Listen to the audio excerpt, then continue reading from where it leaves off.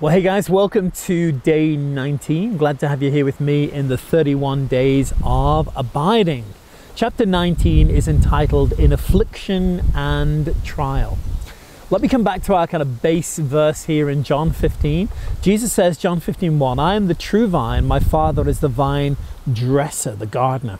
Every branch in me that does not bear fruit, he takes away, and every branch that bears fruit, he prunes, that it may bear more fruit.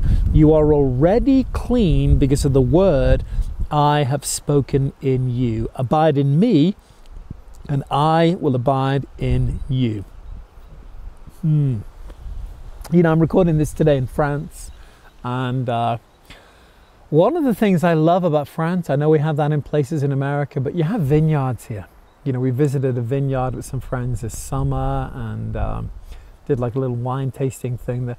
I love going to vineyards, especially well cultivated vineyards. And I actually have a vine growing behind me here. I don't know if you can see it. I think I have this bouquet thing setting on my camera, but there's actually right just behind my hand here right now is a little vine growing. My wife planted that.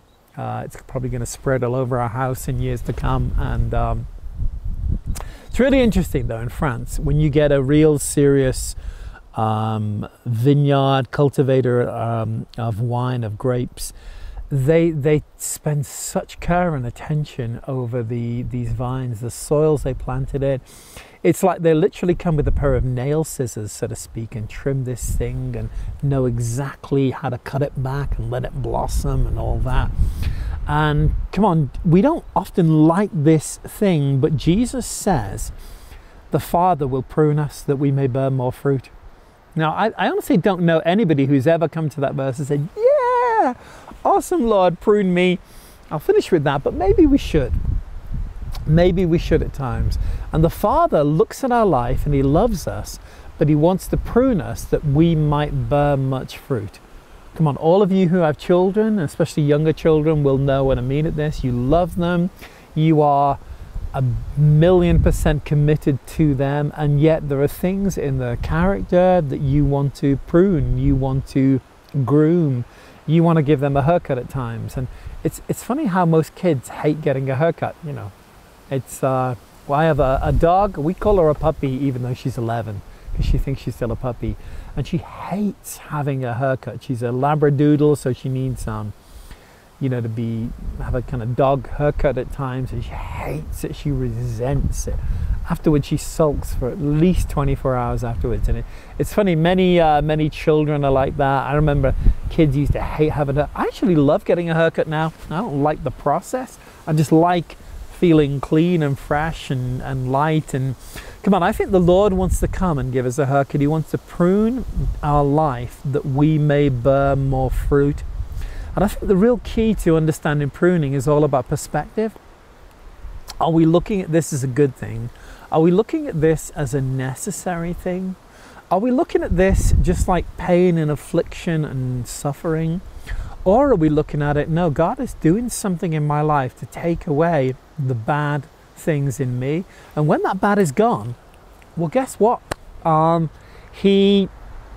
You don't need to prune the same thing twice if it's been pruned. If the excess has been taken away, it doesn't need to be pruned again. And I think there is a pruning the Lord wants to do for all of us. And we can, like that 2-year-old, we can run and hide when it's haircut time, or you know, but we're not going to hide for very long. So I would say maturity in the Christian life is actually about embracing the season. It's about saying, Lord, what do you want to prune in me?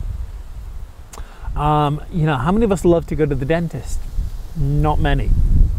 And yet, how many of us have learned going to the dentist and sitting there, you know, with our mouth open and all this stuff going on there is actually far better than not doing that? And occasionally having, you know, our teeth cleaned or some plaque removed or whatever is a better universe to live in than just saying, you know, I'll run from that and I'll let it do its own thing. And then what do we end up doing? We end up going to the dentist in pain, in suffering, in agony. And I think if maturity would be us coming to the Lord and saying, Lord, prune me. Ouch, be gentle, but prune me. Let me finish with this, and it's not a subject obviously I can cover in massive detail here, but is everything that happens to us the pruning of the Lord? I think there's both a glorious truth about the sovereignty of God and a much misunderstood truth. In my viewpoint, I would put it this way. I think as we walk through life, there are things that God will sovereignly do to us and wish us to go through experiences that we may grow, pruning if you will. I think the Lord will also use every single thing that comes against us. He'll use what the enemy does. He'll use what other people do. He'll use what even a fallen world will do. He'll use all of that and work it all together for our good. And so imagine this little guy called Graham. I'm walking through life and occasionally the Lord's like, pruning me, if you will. But occasionally, even as Satan does things, the Lord's going to use that to prune me. Even as my own foolishness do things, God's going to use that to prune me. Even as other people around me, the fallen world, all of this kind of stuff, if you will, are going to prune me. Now, the Lord is sovereign over all of that. He's sovereign over it. But that, I think, it's a really helpful thing to understand here. It doesn't mean that every experience you go through, God is initiating. So, if you're watching this and maybe you lost a child or something like that, like, my heart goes out to you. Does God want to teach you things in the midst of that? Yes. But did he cause that to happen? No. God is not evil. He's not tempted with evil. He doesn't send evil. And it's glorious that we can have this understanding. There is a sovereign God who's in and above everything. And then we're going to walk through things. And I actually want to suggest to you, it's a fool's game to try to play the game. Did God send this? Did God initiate this? Whatever. I think sometimes the Lord will show us those things and sometimes He won't. He won't. What we need to do is, number one, believe that He is God over and above all of these things. Number two, we need to actually learn the lesson and say, Lord, I want to grasp the thing you want to teach me in this season. And number three, we actually need to say, Lord, I want to have faith for victory in the midst of this. I want to triumph in the midst of afflictions and persecutions and these things. Lord, I'm reaching out to you to manifest your glory in all of these things.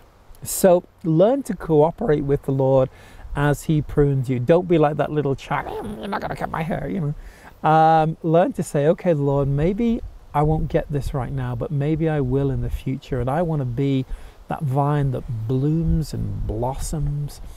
At times to gently pray and say, Lord, show me the things ideally you would remove from my life that I might give glory to you.